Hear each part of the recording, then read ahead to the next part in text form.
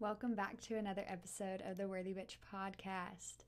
So, I recently had a thought about the expectations that we place on ourselves and our lives. Quick question before we get started. Have you ever told yourself, if it is meant to be, then it will be, and if it's not, then it won't? Okay, good.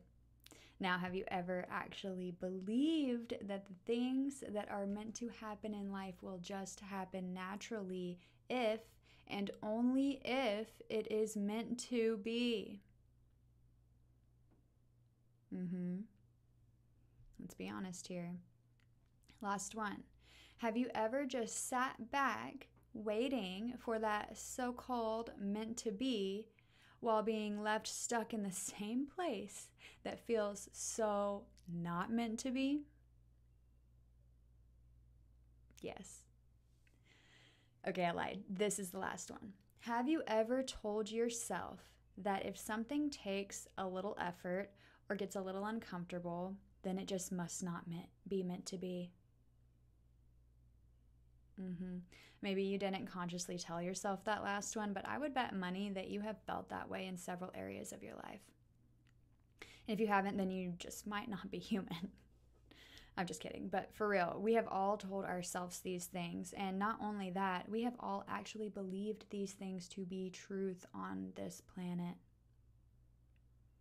I know for myself personally, I am guilty of this in so many areas of my life. Constantly finding myself back at square one because things got tough, and as I've mentioned in previous episodes, my go-to response was actually not to respond, but to react by running away. Now I want to go ahead and make one thing very clear. Yes, there are definitely things that are meant to be for you and definitely are not meant to be for you.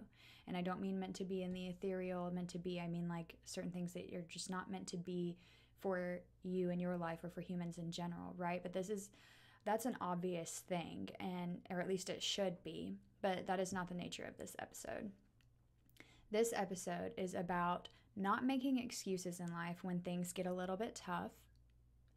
And I'm not talking dangerously tough, but just normal levels of tough. And not telling ourselves that since today got kind of heavy, then that means it's time for us to pick up our entire life and give up on everything. Okay, I got another question for you. Have you ever told yourself that if it's worth it, it won't be easy, and if it's easy, then it won't be worth it? I know everybody's heard that one. I think Bob Marley used to say that about women. But now you see where I'm going with this, right? And please do not take me out of context here, because I know how easy it can be to twist my words around and turn this into an excuse to stay in between a rock and a hard place, right? And bitch, you better not. Okay? That's not what we're doing here. What I want to talk about is not giving up just because something isn't going slightly our way and we want to go throw a temper tantrum and tell all of our friends how stupid and hard life is all the time. And why do we even bother trying? We might as well just do the bare minimum to get by instead of shooting for the stars and doing what? Living life on purpose. Now, don't lie. We have all been here at some point in our lives, and I am definitely not exempt. I still have my days and moments where I just want to say F this and throw everything in the trash and give up on life. But we know that is never the answer. We can do this with absolutely any aspects of our life, can't we? Let's take relationship, for example. One day, everything is perfect, and then the next day, he comes home grumpy from work, and then you start questioning everything. Oh my God, why is he so angry? I didn't even do anything wrong. Is he mad at me? This is just too much. I cannot handle the uncertainty. If he really loved me, then he would not act this way. If he really loved me, then there would never be any uncertainty of any kind, because I would just know he loves me, and he would always be making me happy, because that is what people who love each other do. They live happily ever after. And this is definitely not supposed to be happening. This must not be meant to be after all. Maybe I should just be single for a while, etc., etc., etc. Let's take career, for example. Again, one day, everything is just flying by pretty smoothly, and then you wake up on your period or something, and bam. what is up with this day? I feel awful today. I don't even want to do this work. Ugh, why do I have to do this? This must be why I feel this way. It's this godforsaken job. Ugh, I can't even believe I agreed to do this in the first place. I wish I would have never even done this to begin with. This is sucking the life out of me. I absolutely just have to quit. There is no other explanation. This just must not be meant to be, or I wouldn't feel this way. How about your living situation? You probably never really mind the place where you live, and you actually probably kind of like it.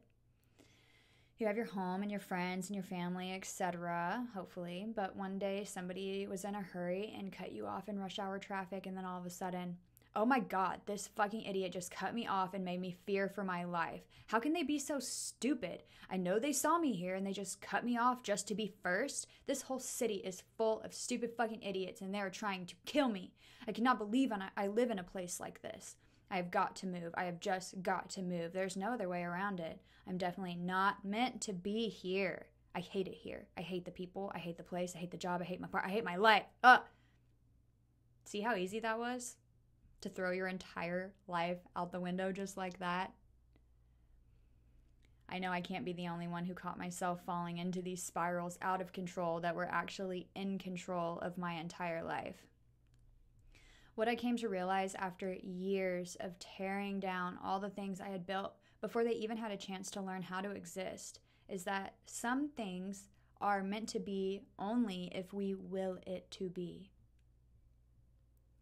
I mean, we wouldn't have a baby and then notice once we finally got to hold that baby that it can't do anything for itself and it has no clue about life at all and is going to completely consume every moment of our time. And then what are we going to do? Decide to give it back? No. So why are we so quick to give up on other things in our lives when they are still a baby? Let's look at these examples from the lens of willed to be instead of meant to be. Relationship. One day everything is perfect and then the next day he comes home grumpy from work and you just start questioning everything. Aw, poor guy had a bad day at work today. I hate that for him. I wonder what I can do to help him feel better more quickly so we can get back to enjoying life together.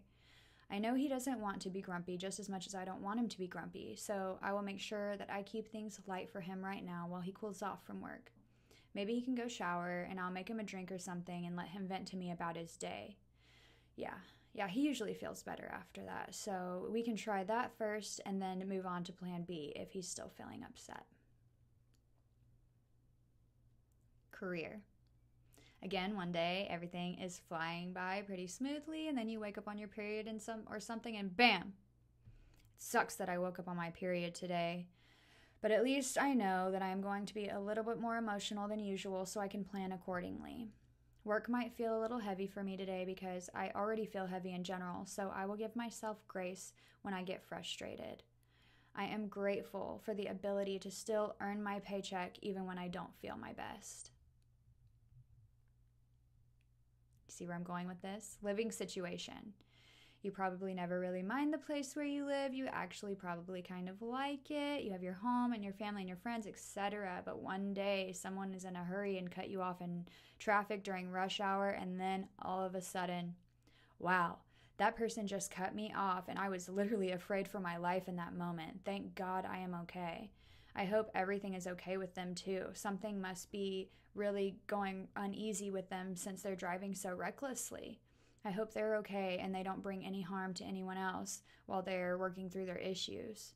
I know how hard it is to be stuck in rush hour when you're dealing with unpleasant things in life, and I'm so grateful to not be going through something like that right now. I wish them the best. See how easy that was? To put your entire life into perspective just like that, instead of throwing it out the window. And not only your own life, but the lives of others as well. You see, when you give yourself the permission to have grace with yourself, then you automatically give yourself the permission to have grace with others. We could all use a little bit more grace in our lives. Take a minute to think about how you respond in these moments and where you can bring a little bit more grace to ease the tension in your own life.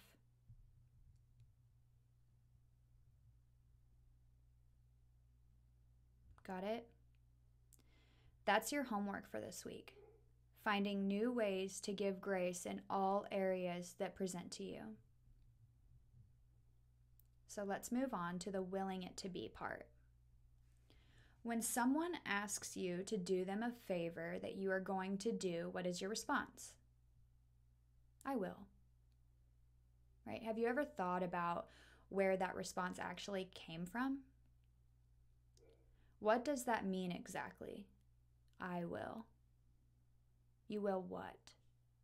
What are you willing to be or to happen? Well, in that example, you are willing that person's favor be done for them. We don't respond to someone's request with, if it's meant to be, then it will be. And if you do, then you need to cut that shit out right now, because that is how you turn people into haters real quick. Directing all that hate to you, and nobody wants that bad juju in their lives. No, you say, I will, because you are willing it to be done, and then it gets done. You may say that, yes, but if I will it to be done, and then it is done, then doesn't that mean that it is meant to be? Precisely, young grasshopper, you are catching on now. That is how meant to be actually works. It only works if you will it to be, by using your will to manifest it to be.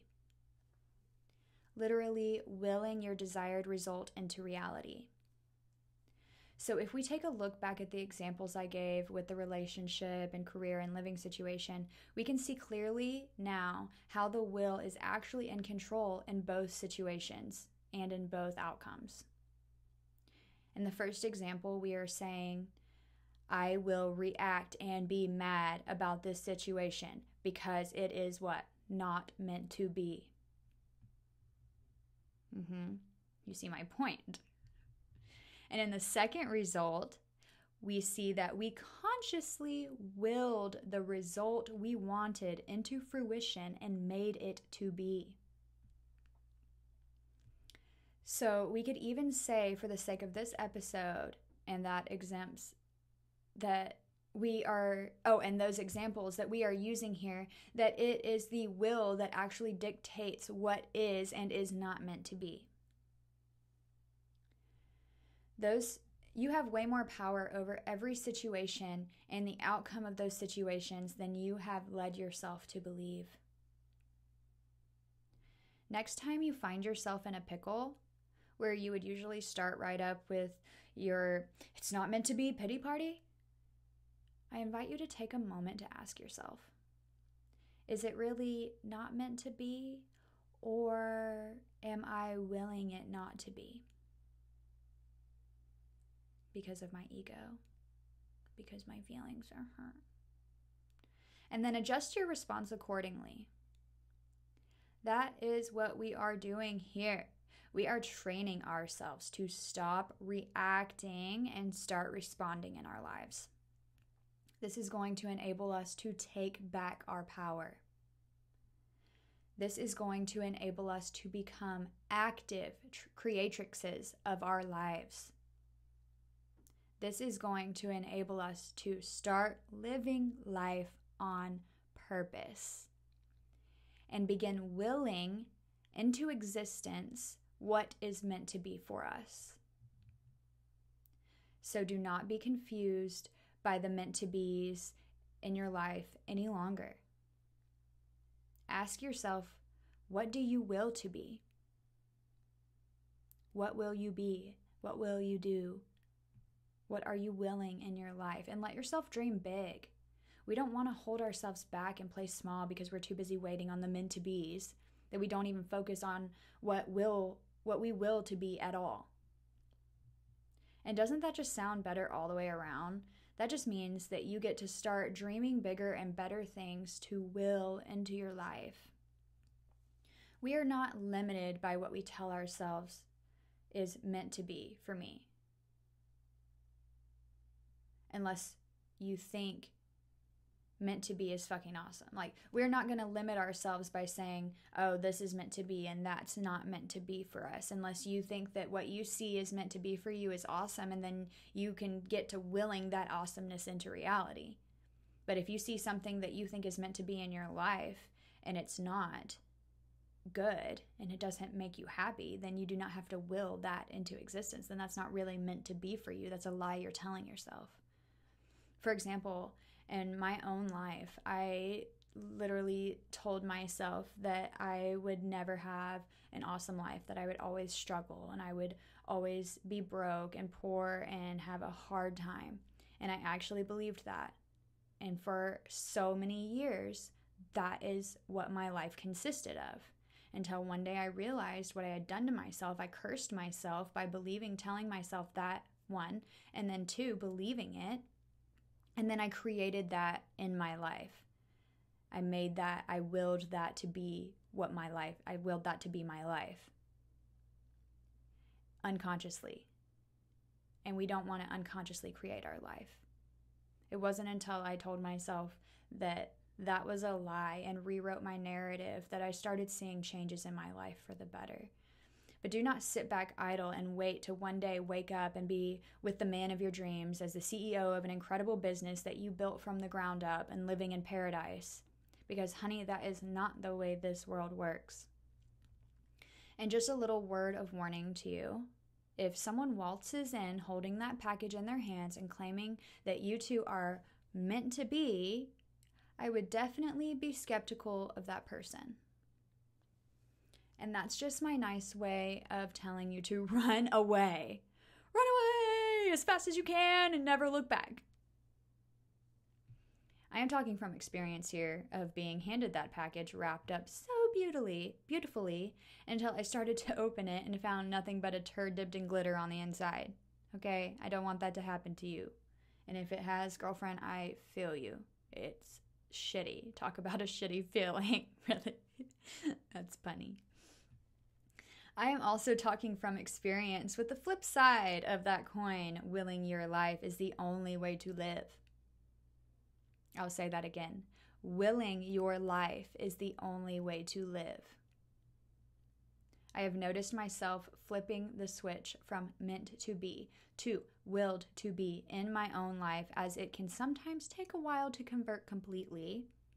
So I do have grace with myself when I find these moments of the times where I'm getting stuck back in the meant to be's, and then I have to switch over to my telling myself that I am the creator of my life, right? For example, I was recently involved in an unpleasant conversation with a loved one that was resulting in me going back to my old internal dialogue of, this feels terrible.